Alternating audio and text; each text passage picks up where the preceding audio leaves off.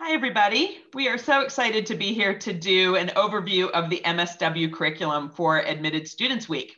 My name is Lorien Carter. I'm an associate professor of practice here at the Brown School. I teach in the social work program. I also oversee the entire MSW Foundation Year curriculum. So I support all of the lead instructors for all of the courses in your first year. So I'll be back in a few minutes to share a little bit more about our curriculum. I'm going to turn it over to Chloe Risto. Hey there, everybody. Chloe Risto. I am the MSW Program Manager, so helping faculty in the program and doing a lot of academic advising. Thanks for joining us today. I will also pop in a little bit later, but for now, I'm going to turn it over to my colleague, Jewel. Thank you, Chloe. My name is Jewel Stafford. I am a faculty member in the Brown School. I teach social work classes. I'm also in the Office of Field Education, and I am the director of the Racial Equity Fellowship Program. Super excited to meet all of you all and talk to you all about field education. And I'm going to turn it over to my colleague, Erika Gonzalez. Hello, everybody. I'm also a member of the field education team at the Brown School and a faculty member, and I teach within the Children, Youth, and Families curriculum, and I'm excited to speak with you today about field ed. So Jewel, can you get us started with our mission overview today? I would love to. So here at the Brown School, we have a great mission to educate and prepare our future social work and public health leaders in the areas of policy, practice, and research. To do that, we really believe it's important to pioneer research and apply results to impact policy and practice locally, nationally, and internationally. Finally, we also want to collaborate with organizations to improve access to and quality of social services to address social and economic justice. All right, so how we kind of embody the mission is through our curriculum. And our curriculum was designed and is designed to be different. One of the elements that makes it a little different than other MSW programs is our focus on evidence-based practice. And in particular, we have a Brown School model of evidence-based practice that we think is holistic in that it addresses not just what are the best clinical treatments, but how to think about using the evidence-based practice process to learn about policy and to find out what are effective policies, what are effective community interventions as well. As part of our curriculum, we really talk about not just micro practice, so not just those clinical social work skills and not just macro practice about how to be a legislator or a lobbyist, but really understanding that our discipline spans from micro and meso community level practice all the way into macro practice. And so students in our program will get a really deep and wide understanding of the continuum of social work services that they could be involved in across their career. We also have an anti-oppression framework. And as Jewel mentioned, she's the director for the Racial Equity Fellows. That is just one of the ways that we think about building our curriculum and our field experiences around really understanding what oppression is, what bias looks like at an individual level, at a meso level, and at a macro level. And then again, kind of using the interventions that we learn across all of those, that continuum of service delivery to make sure that we are good allies, as well as advocating for policies that are just, as well as for programs and services that are responsive to the needs of a wide variety of populations.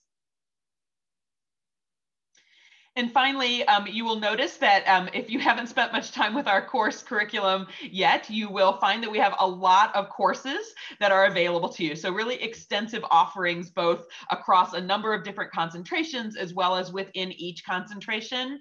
And we do that on purpose because we want to make sure that you have access to the things that we know a whole lot about, kind of what we call the traditional social work careers. So if you are really interested in being a licensed clinical social worker, if you're really really interested in doing direct level work. But we also know that social workers are finding themselves in all kinds of places.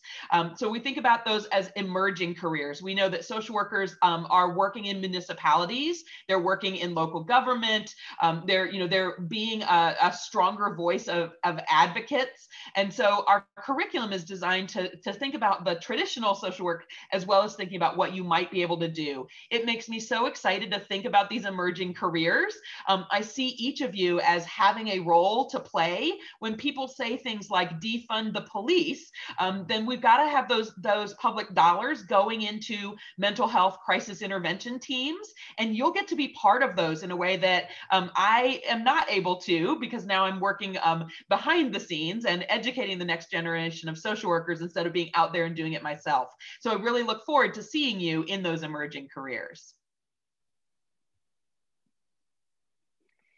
So as Lorien talked about, we do have extensive offerings here at the Brown School. So depending on what your interest is, a concentration is ready for you, whether it is ranging from more direct practice to that meso macro level, as Lorien had talked about earlier. So you see here the list of our 10 different concentrations: American Indian Alaska Native, Children, Youth, and Family. Perhaps you're interested in health or mental health. We also have older adults and aging societies, 2 different opportunities in the area of social and economic development, whether you might be interested in the domestic lens or the international lens. We have a fairly new concentration that has been added, social impact leadership, as well as violence and injury prevention. And if none of those are quite yet aligned with where you are hoping to go post-masters, we also have an option to individualize your concentration based on your interests and your career goals. And if that is not quite yet what you need, and you want a little bit more than just the concentration, we also have 6 optional specializations. So you can think about this, if you think about it like your undergrad, where there is a major and a minor, you had to have a major, but you didn't have to have a minor.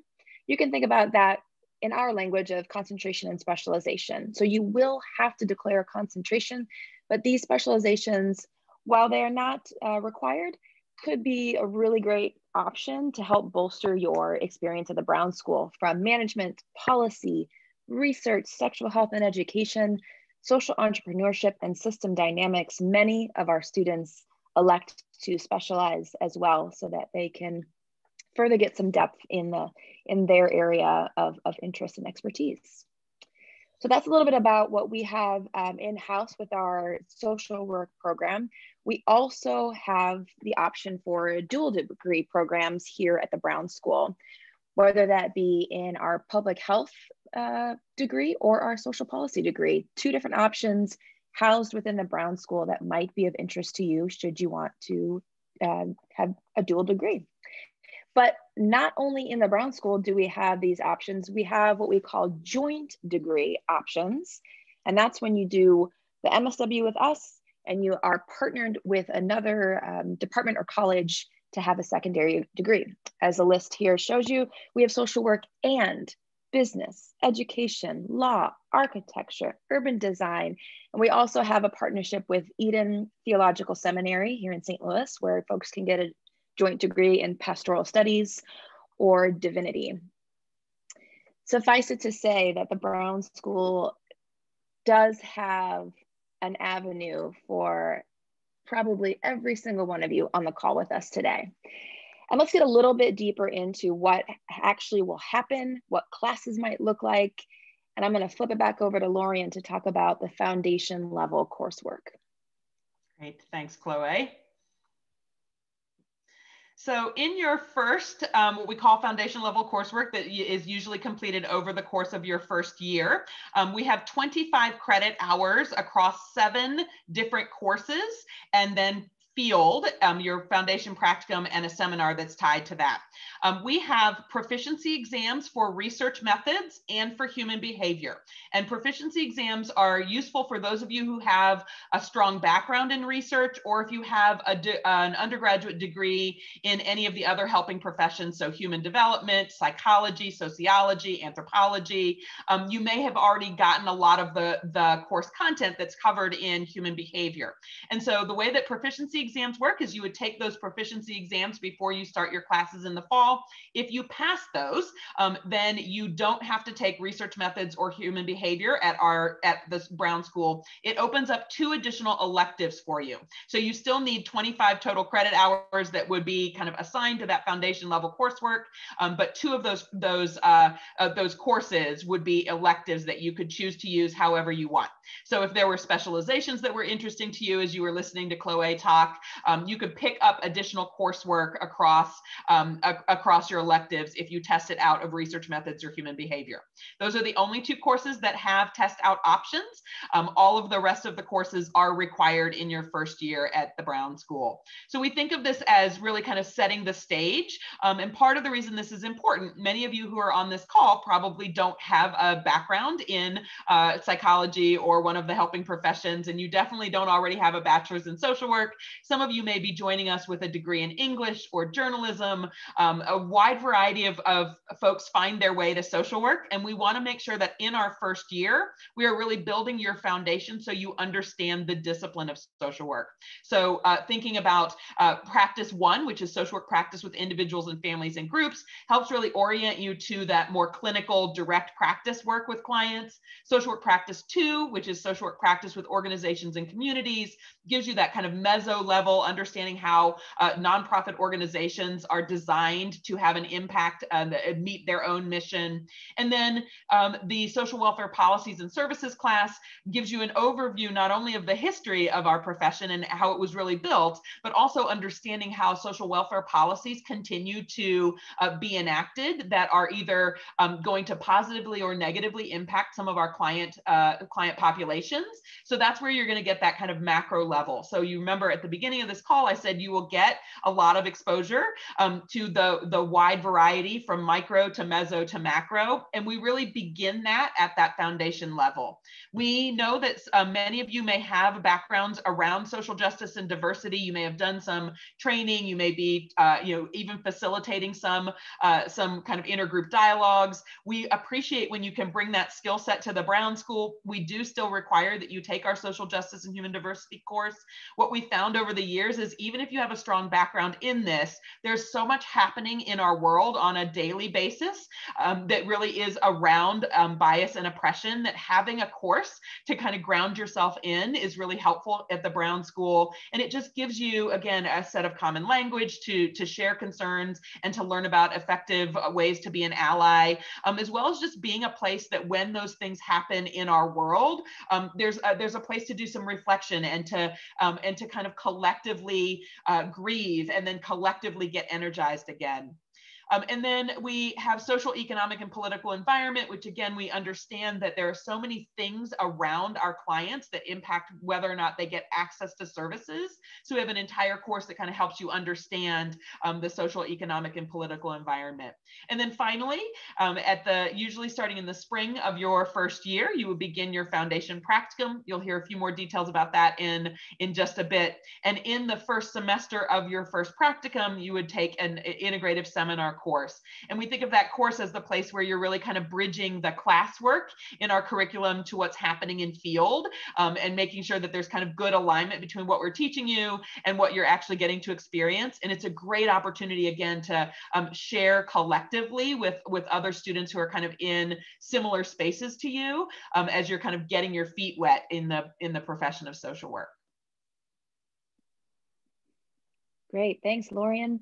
So building upon this year 1, this foundation coursework takes you into year 2 at the concentration level. So regardless of which one of those 10 concentrations you end up declaring, you will all have the opportunity to follow this bit of an outline here, where every single student has the opportunity to take a policy course within their concentration, building upon social welfare policies and services.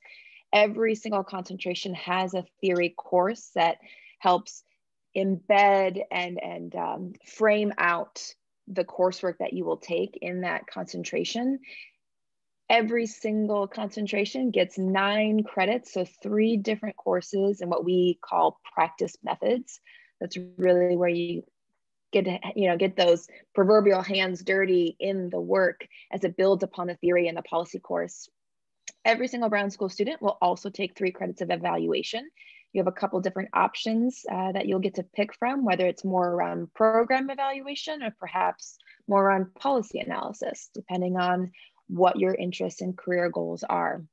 Additionally, the Brown School realized a few years back that many of our social work students within about 3 to 5 years of graduating are being asked and tasked with leadership and management positions wherever they end up going post the Brown School. From those anecdotes of our alumni, it was deemed important and necessary that our students have exposure to this area of leadership and management. So every single Brown School student will have the opportunity to graduate with at least these 3 credits of leadership and management to help round out your coursework experience. And then just like in the foundation year, when you had a practicum experience in foundation, so will you have a concentration practicum, which will total 5 credits, and it will be aligned with whichever concentration you have declared. So Chloe, can I jump in here with a couple frequently asked questions that we hear from students about the concentration? Yeah, please do. All right, so typically students want to know when they have to declare concentration.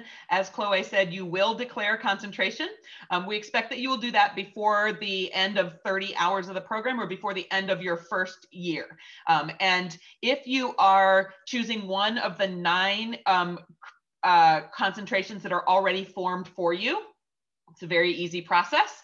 If you want to individualize, it's a little bit more work. And so when you're thinking about whether or not you're a good fit for an individualized concentration, it would be spending some time looking at the courses that are offered in each of the concentrations, because I'm glad we're stopping on this slide, because if you create an individualized concentration, it still has to have this formula, has to have a policy, has to have a theory, has to have 3 practice methods, and you would select those courses from the other 9 concentrations, and you would then put together your own individualized concentration coursework. And many students don't need to do this. We're making it easier and easier for students to not do this as we learn from the individualized concentrations that students propose each year. So as an example of that, we used to have a lot of students who were individualizing around children, youth, and family and mental health. They knew that they wanted to be a licensed clinical social worker. They wanted to be in either community mental health agency or in private practice working with children and adolescents. And so they were putting courses together from our children, youth, and family concentration and from our mental health concentration. And it happened so often that what we realized is we could create a track for that in the mental health concentration. So now there is a child and youth behavioral track in the mental health concentration. So those students who previously would individualize don't need to individualize now. So it doesn't mean that there isn't a place for some students to individualize, but just to say that if what you're trying to do is just take one more class, or you're trying to individualize to avoid taking one class, that's probably not going to work. You do have to submit your individualized proposal, and it has to be approved by our assistant dean in the MSW program. And what they're looking for there is that you will get sufficient depth in something that we know that you get sufficient depth in if you pick one of our 9 concentrations. So this isn't a place to pick one course from every single one of the 9 concentrations and call that an individualized concentration. That would be a lot of breadth, you would learn a little bit about a lot, but not a lot about anything. And so we're really particular about making sure that when you have an individualized concentration, that you've thought through your rationale. You have to share that rationale with us. You have to share the courses that you would put together as part of your curriculum plan. You don't have to do all of that on your own. You're welcome to ask your academic advisor, your faculty advisor for some support as you're putting together an individualized concentration. The concentration chairs are really useful people for that because they know their concentration inside out and up and down. And so working with them to figure out what are the right courses from the children, youth, and family concentration or from the SED domestic concentration that they would recommend as part of your individualized plan is a really great way to go. Awesome. Thanks, Lorien. That was really helpful information, especially for folks that might be considering individualizing. So let's go ahead and turn towards field education. I'm gonna turn it over to Jewel and Erika to take it away. Thank you so much, Chloe. Thank you so much, Lorien.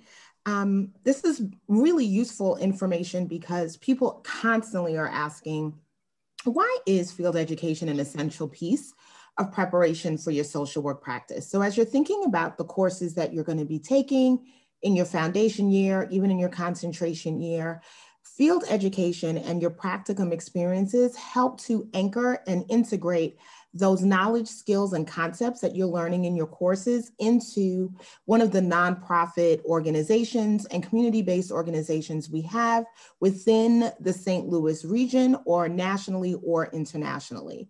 And so what it really gives you an opportunity to do is integrate your knowledge and your practice. This also helps to guide and inform what kind of professional you really want to be, what types of classes you want to continue to take, what kind of career you want to have.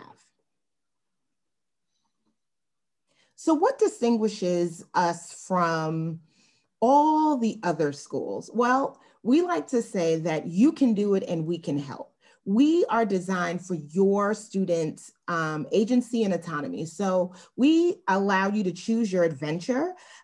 Through those 9 concentrations, we allow you to think about what type of practicum experience you want, what type of skills you want to have, what type of career that will lead into.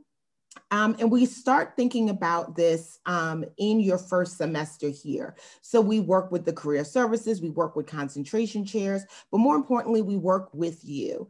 And we provide advisory support and we give you options and we work with a variety of sites. We have over 400 sites. We have an online database. We also have some of our alumni that come back to the school and they sometimes serve as our field instructors. And so we give you a round and well comprehensive approach to choosing your practicum. We also make sure that it is integrated with the things that you are learning. One of the things that we actually invite you to do when you are doing your practicum is to bring your syllabus to your practicum experience so that you can, again, integrate your knowledge along with your practice. So you take the lead, we provide support through a variety of resources that we have here at the Brown School, and we are making sure that they're integrated with what you're learning in your classes.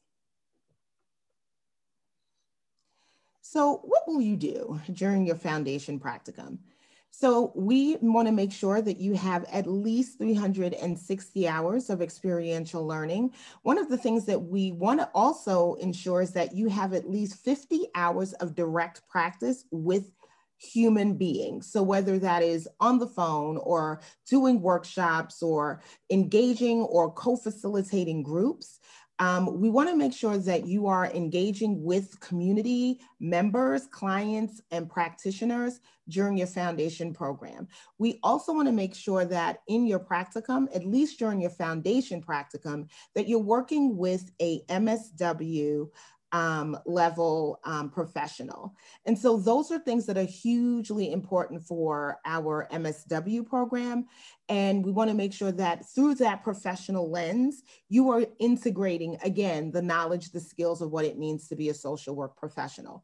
Public health and social policy have a different timeline, but really all of them want to ensure that you have 360 hours of experiential learning at a variety of organizations and agencies in St. Louis. So for your foundation practicum, you will stay local in the St. Louis greater metropolitan area. I can't wait for you all to come here so you can really understand what that means. We have a vast and diverse group of organizations that exist not only here in St. Louis, but within the 50-mile radius that also includes Illinois. And we like to call that the bi-state. And so we have people who are doing practicum in East St. Louis, Illinois. We have people who are doing it in downtown St. Louis, all the way to Wentzville. If you have a map, you can see that it is a great range for you to understand how to engage with organizations in urban, rural, and suburban settings. And that gives you a greater understanding of what types of clients and what types of practices you can engage in. So when will you complete? We really start with you. We start the search process, the search and selection process in the first month that you arrive. And so we have a course that we call Foundations of Field. We encourage you to join. And then we really start to encourage you to interview with different organizations in the fall semester. And most students start their foundation practicum in January, which is considered our spring semester, and some continue into the summer. For those who are in schools, and Erika can talk to you a little bit more about that, sometimes for individuals who are working in schools or in hospitals, they tend to accrue more hours and they're able to complete their first foundation practicum in the spring semester, freeing up their summer semester for concentration or relaxation and thinking about their concentration year.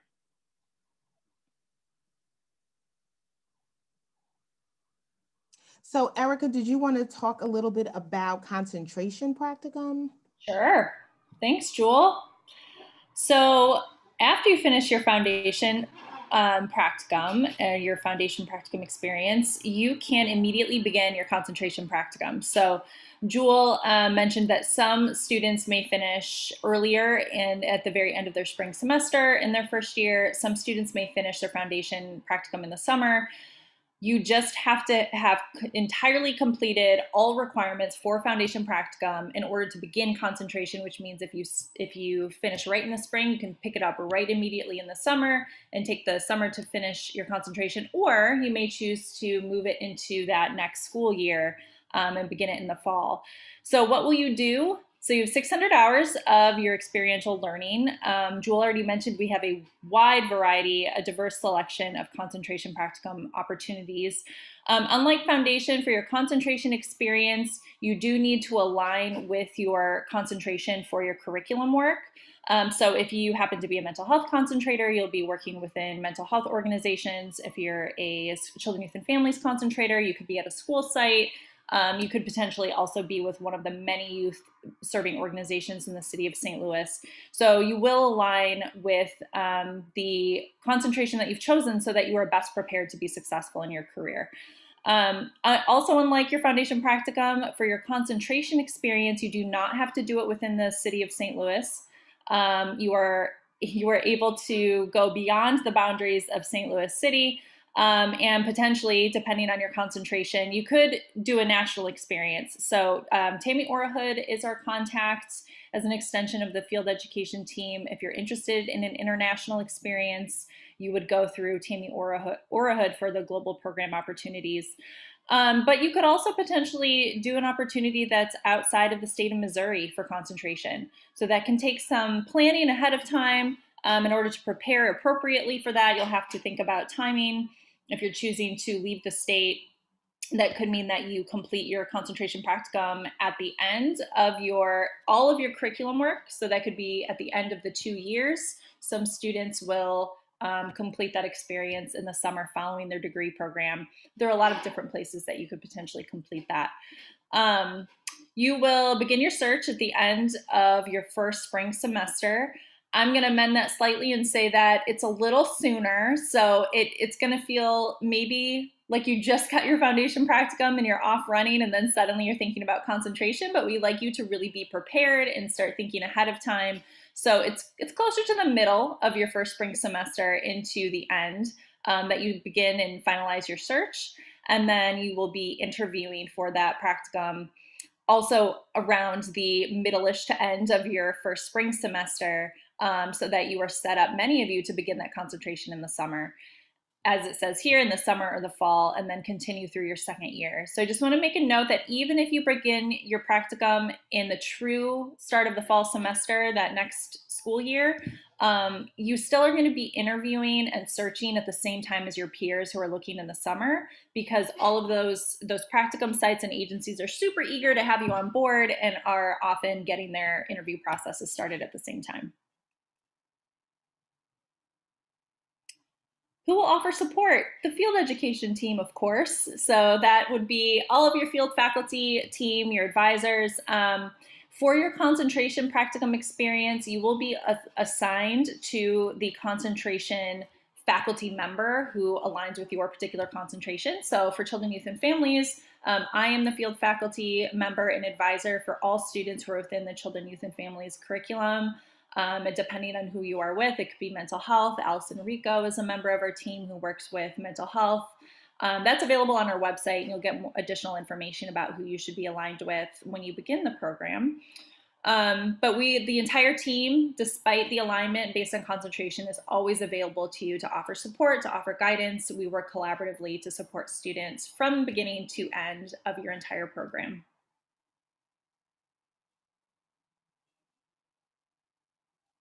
All right, I guess I'm going to turn it back over to the curriculum team. Lorien and Chloe. Sure. So Chloe mentioned earlier that there is this option for specializations. So you have 9 elective credits in addition to the structured curriculum that you have at the concentration level. Every student has 9 elective credits available to them. Coincidentally, not at all coincidentally, your specializations are 9 elective credits. So the way to get a specialization is to use your elective credits to get a specialization in research or policy or sexual health and education. Even if you're choosing not to do a specialization, what you can do with those elective credits is take other courses that are interesting to you to give you a little bit more depth in a content area, or to go outside of the Brown School into another graduate degree program on our campus. And so we may have students who are taking a course at the Department of Education. We may have students who are taking a law clinic as part of their electives. So you have options to start those electives even in year 1, just depending on when courses are offered. We do have a wide number of courses available, that extensive offering that I mentioned, but we have some courses that are only offered in the fall, only in the spring. And so once you get a look at our curriculum, you will see when you might want to start with those electives.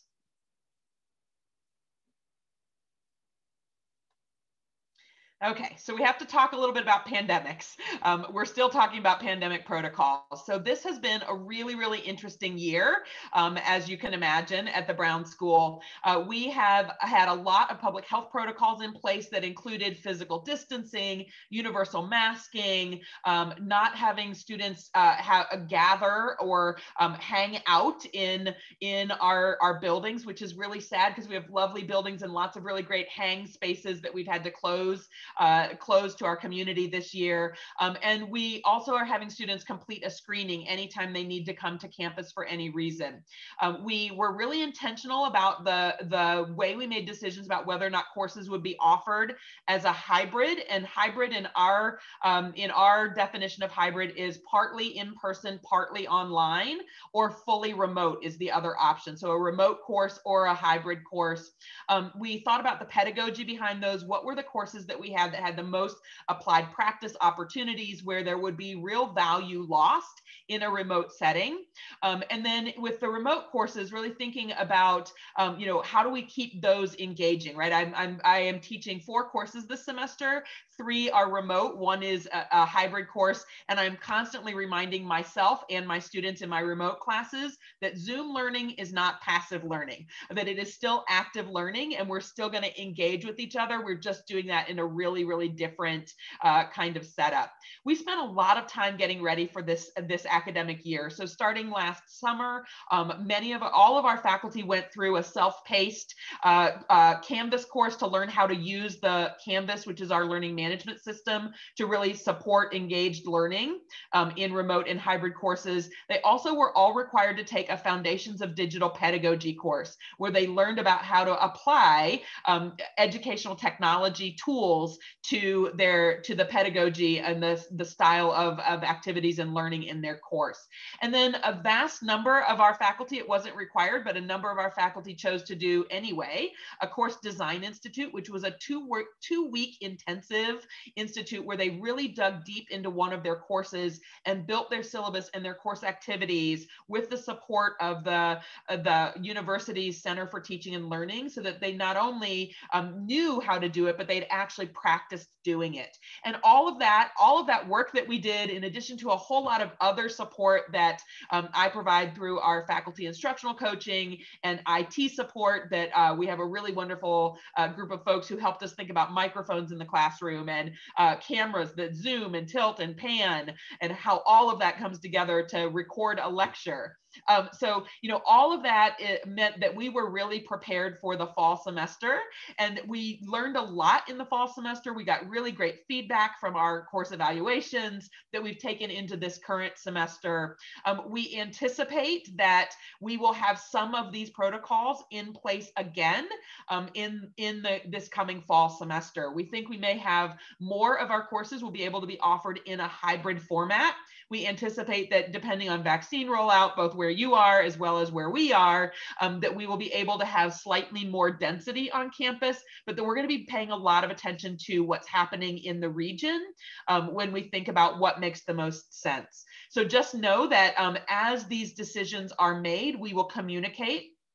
I think, if nothing else, the Brown School is well known for communication, and sometimes over communication, to make sure that students are really kept aware of what's happening. So we'll be making those decisions, and we'll be asking you to make some decisions around what is the best way for your program, for your MSW program.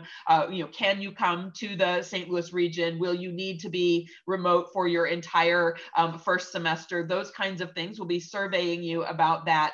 We want to offer flexibility, but we also know that it is our goal that we will get back to what in-person learning looked like pre-pandemic. With we're going to keep some of the best pieces that we've learned and how to use ed tech technology, but we want to get back to being engaged in our classrooms, and we're looking forward to seeing you back in our classrooms as soon as it's safe to do so.